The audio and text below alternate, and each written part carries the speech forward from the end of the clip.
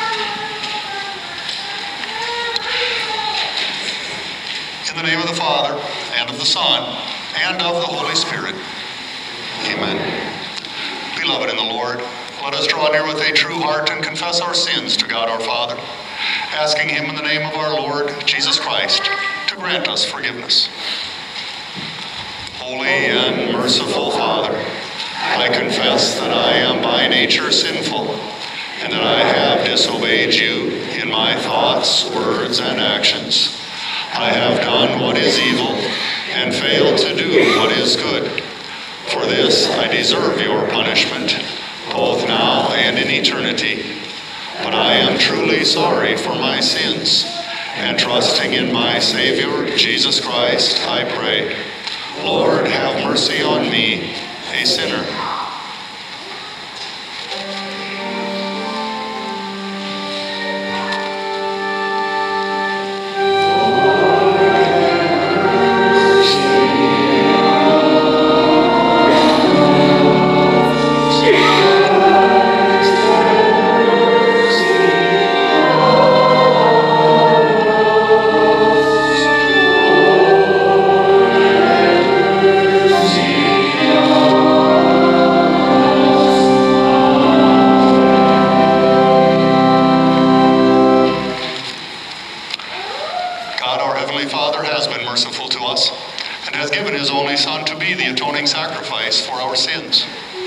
Therefore, as a called servant of Christ and by his authority, I forgive you all your sins in the name of the Father, and of the Son, and of the Holy Spirit. Amen. In the peace of forgiveness, let us praise the Lord.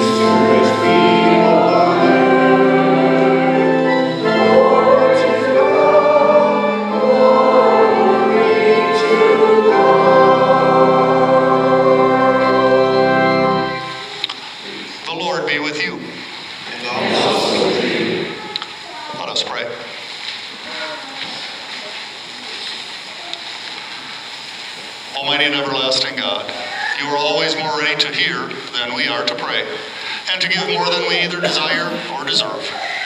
Pour upon us the abundance of your mercy, forgiving us those things of which our conscience is afraid, and giving us those good things for which we are not worthy to ask, except through the merits and mediation of your Son, Jesus Christ our Savior, who lives and reigns with you and the Holy Spirit, one God, now and forever. Amen. Please be seated.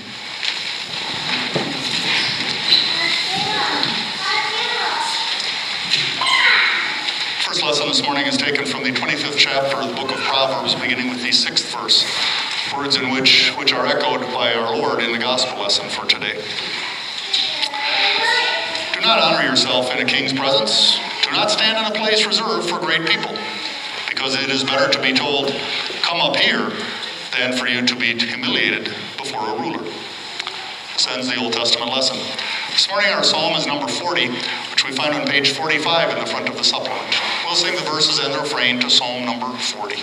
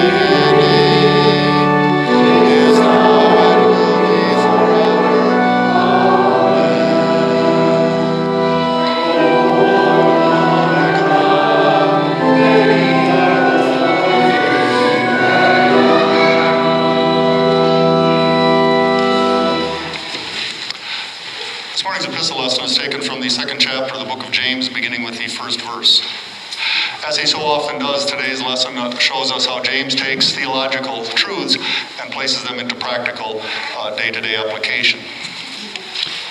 My brothers, have faith in our glorious Lord Jesus Christ without showing favoritism. For example, suppose a man enters your worship assembly wearing gold rings and fine clothing, and a poor man also enters wearing filthy clothing. If you look with favor on the man wearing fine clothing and say, "Sit here in this good place," but you tell the poor man, "Stand over there," or "Sit down here at my feet," have you not made a distinction among yourselves and become judges with evil opinions? Listen, my dear brothers, has not God chosen those who are poor in the world to be rich in faith and to be heirs of the kingdom, which he promised to those who love him? But you dishonored the poor man. Don't the rich oppress you, and don't they drag you into court? Aren't they the ones who blaspheme the noble name that was pronounced over you? However, if you really fulfill the royal law according to the scripture, "You shall love your neighbor as yourself," you are doing well. But if you show favoritism, you are committing a sin, since you are convicted by this law as transgressors. In fact, whoever keeps the whole law but stumbles in one point has become guilty of breaking all of it. For the one who said, do not commit adultery, also said, do not commit murder.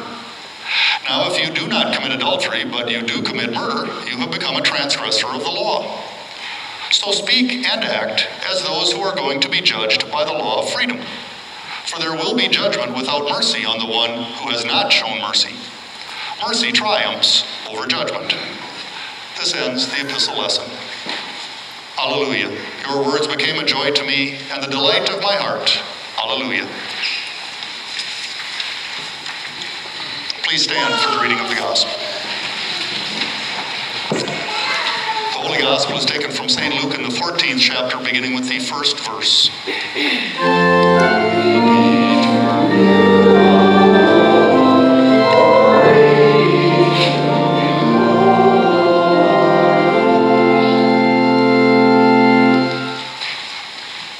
One Sabbath day, when Jesus went into the house of a leader of the Pharisees to eat bread, they were watching him closely. When he noticed how they were selecting the places of honor, he told the invited guests a parable. When you are invited by someone to a wedding banquet, do not recline at the place of honor, or perhaps someone more distinguished than you may have been invited by him. The one who invited both of you may come and tell you, "Give this man your place." Then you will begin with shame to take the lowest place. But when you are invited, go and recline in the lowest place, so that when the one who invited you comes, he will tell you, "Friend, move up to a higher place." Then you will have honor in the presence of all who are reclining at the table with you. Yes, everyone who exalts himself will be humbled, and whoever humbles himself will be exalted. He also said to the one who had invited him, "When you make a dinner or a supper, do not invite your friends or your brothers or your relatives or rich neighbors, so that perhaps they may also return the favor and pay you back.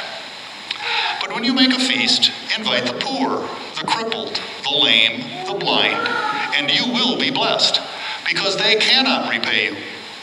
Certainly, you will be repaid in the resurrection of the righteous." This ends our gospel lesson.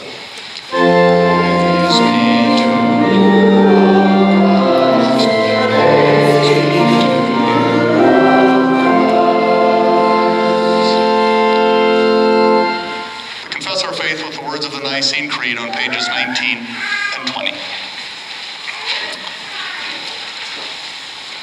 We believe in one God, the Father, the Almighty, maker of heaven and earth, of all that is seen and unseen. We believe in one Lord Jesus Christ, the only Son of God, eternally begotten of the Father, God from God, light from light, true God from true God, begotten, not made, of one being with the Father. Through him all things were made. For us and for our salvation, he came down from heaven, was incarnate of the Holy Spirit and the Virgin Mary, and became fully human. For our sake he was crucified under Pontius Pilate. He suffered death and was buried. On the third day he rose again, in accordance with the Scriptures. He ascended into heaven and is seated at the right hand of the Father. He will come again in glory to judge the living and the dead, and his kingdom will have no end. We believe in the Holy Spirit, the Lord, the giver of life, who proceeds from the Father and the Son, who in unity with the Father and the Son is worshipped and glorified, who has spoken through the prophets. We believe in one holy Christian and apostolic church. We acknowledge one baptism for the forgiveness of sins. We look for the resurrection of the dead and the life of the world to come. Amen. Please be seated for the hymn of the day, hymn number 750.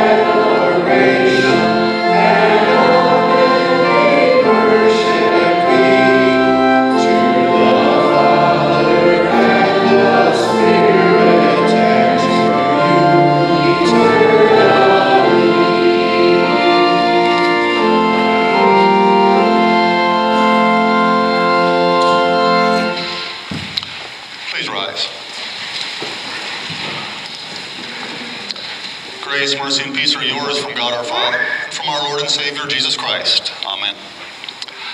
For our sermon today, we turn our attention again to the Gospel of Luke in chapter 14. Yes, everyone who exalts himself will be humbled, and whoever humbles himself will be exalted. This is the word of God.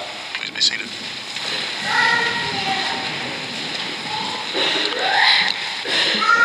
Dear friends in Jesus Christ, our Lord, do you like to be different?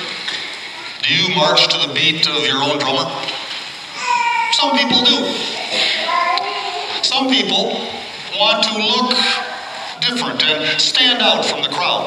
Nothing wrong with that, I suppose. And in their efforts to do this, they may color their hair bright green. They may have pieces of metal hanging off their bodies in places nobody would have expected.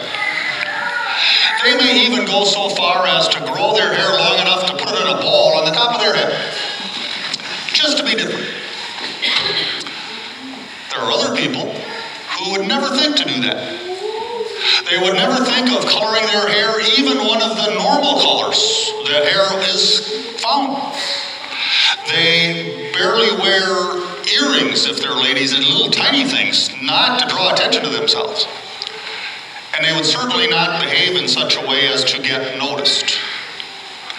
They don't like to be considered different. They're much happier if they can just blend in with everyone else. But dear friends, as Christians, I would submit to you today that every one of us is different. No matter the color of our hair, natural, blonde, or green, no matter how we dress or what we look like or what our favorite music or food is, we are different from the world around us. At least our Lord would have us be different from the world around us. And that's what our lessons today focused on. That difference that the Christian is to be in his or her world. And this morning we see that it's evident in many ways. This morning we see it just in one way, and that is that God enjoins us as Christians to put others first. Not something common, but to put others first. That's going to be different. That's going to make us different when we do it. Now that won't be easy, but in doing so we reflect the attitude and the actions of our Savior himself. It isn't easy to put others first. That doesn't come naturally to most people. When we do that, we might be thinking to ourselves, well, how am I ever going to get what I want if I'm always thinking of my spouse, my children, my parents, my siblings, or whomever it is? Little children, when they're beginning to develop and gather some things from their surroundings and pay attention to life, they'll start to crawl, and then eventually they'll start to talk. And one of the first words children say, and parents, your child may have been different. If they were, congratulations, you've done something quite remarkable. But children often will have one of the first words out of their mouth be mine, or my, as in my toy, my whatever. And they'll punctuate that statement with a glaring look at that little kid who's trying to take that toy and play with it themselves. And then as we grow older, our human nature always identifies the three people it loves the most. Me, myself, and I. And that's just the way it is. By nature, humans are self-centered creatures. And the world that we live in doesn't make it any easier not to be. The world emphasizes a mentality of looking out for number one. The world holds up on a pedestal individuals who have achieved greatness. And if along the way they had to step on a few other people, well, you know, that's the price you got to pay for greatness. And if they didn't really put others first, well, that's all right. They were seeking a loftier goal. so we'll excuse their behavior. At least the world does. And perhaps the most difficult reason to put other people first ahead of ourselves is who those people are. Put other people first? Really? Put my neighbor ahead of me? Pastor, do you know who my neighbor is? Have you seen the things my neighbor does? You should hear what my neighbor says. You should see the way my neighbor treats their children. You should see the kinds of things that I hear my neighbor say when the windows are open. Pastor, I'm not going to put him first. I stay as far away from that person as I possibly can. And I would certainly never put them first. I'm supposed to put the person first who just cut me off in traffic? I had words for him. They weren't nice words, Pastor, but I'm certainly not going to put him first. He apparently thinks he's important. At least somebody thinks he's important. I'm supposed to put him first. The little kid, the classmate who just cut in front of me in the lunch line, I'm supposed to put them first. And you know, the list could go on and on. We know what we're dealing with here, don't we? Even those closest to us sometimes are hard to put first because we know what they're like in their worst moments. It's hard to put my kids first as I'm raising them. It's hard to put my spouse ahead of me sometimes. I mean, yeah, sometimes I can. Okay, it's my wife's birthday. I'll treat her nice. I'll take her out for dinner. I'll buy her a bunch of gifts. But the next day, business as usual.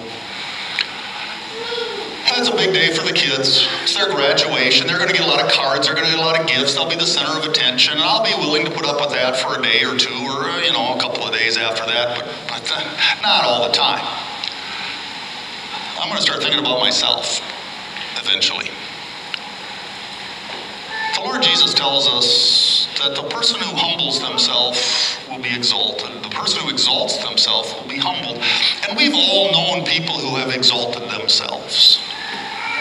In school, they were considered to be arrogant. They were perhaps considered bullies. They thought that the world revolved around them. And they thought their world did, and therefore everybody else's ought to as well. And those people weren't pleasant to be around. But they grew up. And in some cases grew out of that, but in other cases not so much. We may know adults who think too, the entire world revolves around everything they're doing. And aren't they the gift that God gave to humanity? Of course they're not, but they don't know that. The Lord tells us to put them first. And as we look across the history of the world, and we see that there were times when people have done some of that, there have been plenty of evidences and examples in the world's history, perhaps even in our own lives, of us thinking of someone else first. Jesus doesn't tell us to do that most of the time, half the time. He says to do that all the time. And then we realize that the number of people who have done that list has gotten quite short. In fact, there's only one name on it, and that would be the name of Jesus himself, who did just what he tells us to do. His attitude was always one of putting other people first. As we read the Gospels, we run into those accounts where Jesus was busy healing people and feeding people and preaching and so forth, and he was tired, and then more people came to him, and he didn't turn them away. He said, well, okay, I need to help them too. His attitude was always one of putting someone else before himself. And that was borne out not only with his attitude, but in his actions. As the crowds came to him, he didn't turn them away. He didn't look at his wrist-worn sand dial and say, oh, time's up. Office hours are closed now. No, whenever they came, wherever they came to him, he would help them. And I suppose there is no greater evidence of that than Jesus himself leaving heaven and coming to earth. Leaving paradise to come and live in a broken world where he witnessed on a daily basis the effects of sin in the lives of his creatures, where he saw the hatred and experienced it firsthand, where he heard people gossip about others and then gossip about him, where he observed jealousy between his disciples and then observed jealousy directed at him. And then he did all of that because he had a purpose. He didn't come to heal the sick because not everyone was sick. He didn't come to feed the hungry because not everyone needed feeding. He didn't come to cure blindness or deafness because not everyone was blind nor deaf. He came to address sin and to bring salvation because everyone is a sinner and everyone is in need of salvation. And so with that attitude and with that goal in mind, he humbled himself, as Paul says in his letter to the Philippians. He humbled himself so much that he willingly died so that we would be exalted to the place of heaven. And that's what he tells us in our text. Whoever humbles himself will be exalted. The individual who recognizes his or her sins, who confesses those sins and their deep need for Jesus, that man or woman, no matter what they achieve here on earth, no matter how popular or unpopular, no matter how wealthy or poor, that person will be exalted to a glorious position in the kingdom of God. Conversely, the individual who is so full of themselves that they never think they even need a Savior, they will be humbled with a humility that will last forever in torment and misery. And so the Lord Jesus calls us to recognize other people for who they are. His creatures, who deserve his love as much as we do, and who deserve our love. He calls upon us to recognize who we are, his creatures, who deserve his love as much as everyone else, which would be, of course, not at all, but yet have received that love to such a great degree that we're going to heaven. And when we recognize that, that is our motivation. That gives us the ability to put others first. I cannot put my wife, my children, or anyone else above me because I have mastered the art, because I'm by nature a great guy, because I have found some little secret somewhere that most haven't that allows me to live that way. No, I can only put anyone ahead of myself, friend, family member, or complete stranger, when I dwell on the fact that Jesus Christ put me before himself. And he did it not once, not twice. He did it from eternity. He did it in time. And that makes an eternal difference for me and for you. Because like me, he put you before himself. From eternity, in time, for eternity. And so, dear friends, that's where we find our ability to do what our Lord tells us to do what James urged his audience to do, what Solomon wrote about in the book of Proverbs. To think of others more than we think of ourselves, to put others first. Not necessarily because it comes easily, not because the world gives us any support in doing it, not even because they're great and wonderful people, but because our Lord Jesus put us before himself. And because of that, we have heaven to look forward to. Because of that, we are different. Because he was different. And he wants us to live differently throughout our lifetime. Because that's going to make a difference, not just for us, but for someone else too. Because someone's going to ask us, how can you be the way you are? And you don't tell them, well, my parents brought me up right. No, you don't tell them, well, because I'm blessed to be so much better than most people. No.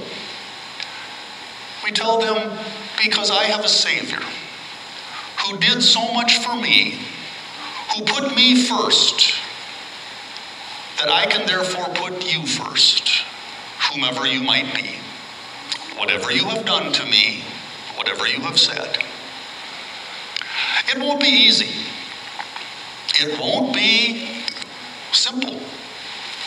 It will certainly be different. And after all, dear fellow Christians, we're about as different as you can get. Amen. Please rise. And now may the peace of God that passes all understanding keep your hearts and minds through faith in Christ Jesus. Amen.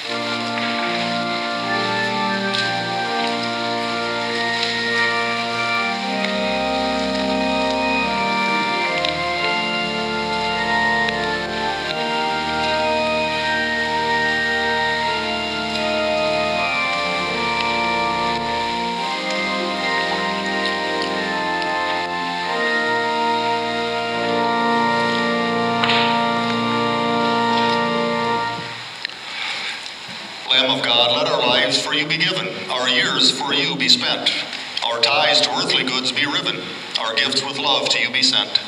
You gave yourself that we might live, to you ourselves and all things give. Amen.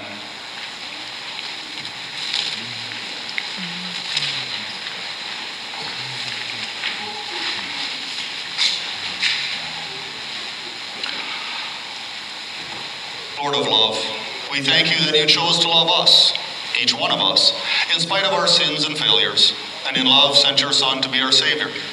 His willingness to put us first cost him great suffering and ultimately death. Yet it was a price he was willing to pay. May we, who are the recipients of your goodness, reflect that unselfish love to all those whom we meet, family, friends, co-workers, or even strangers.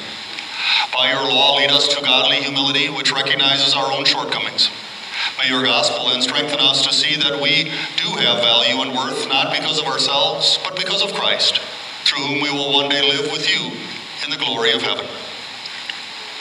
Compassionate Father, we come to you on behalf of Mrs. June Hainsworth and offer our thanks that this past week she was able to leave the hospital.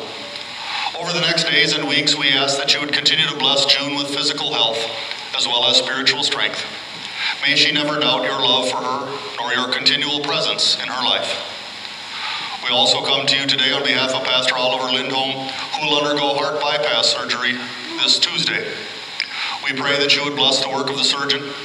As Pastor Lindholm recovers, give him patience to bear this challenge, strength to be able to achieve the goals set for him, and faith to place all of his needs at your feet, knowing that you love him dearly. Be with his family at this time and assure them that their loved one is not only in the capable hands of the medical staff, but also in your almighty and merciful hands as well. And loving Savior, during your ministry you demonstrated that children are vitally important to you. This past week, our Mount Calvary Grace and Luther High Schools began their respective academic years. We pray that you would bless our schools, teachers, students, staff, and parents, so that your word may be taught alongside the various academic subjects, and that as the young people grow in knowledge, they would also grow in their knowledge of and love for their Savior. These and all our prayers we bring in Jesus' name, who has taught us to pray. Our Father, who art in heaven, hallowed be thy name. Thy kingdom come, thy will be done, on earth as it is in heaven. Give us this day our daily bread, and forgive us our trespasses, as we forgive those who trespass against us. And lead us not into temptation, but deliver us from evil. For thine is the kingdom, and the power, and the glory, forever and ever. Amen. The Lord be with you. And also with you. Lift up your hearts. We lift them up to the Lord. Let us give thanks to the Lord our God. It is good and right so to do. It is truly good and right that we should at all times and all places give you thanks, O Lord, Holy Father, Almighty and everlasting God, through Jesus Christ our Lord, who promised that wherever 2 or 3 come together in his name, there he is with them to shepherd his flock till he comes again in glory. Therefore, with all the saints on earth and hosts of heaven, we praise your holy name and join their glorious song.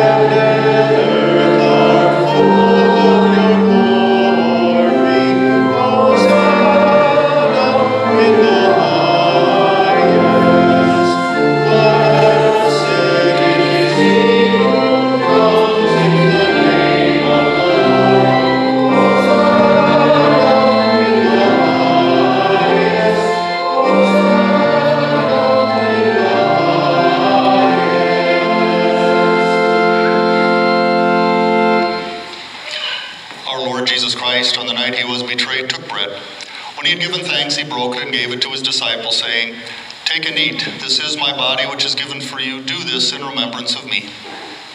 Then he took the cup, gave thanks, and gave it to them, saying, "Drink from it, all of you. This is the new covenant in my blood, poured out for you for the forgiveness of sins. Do this whenever you drink it in remembrance of me." The peace of the Lord be with you always. Amen.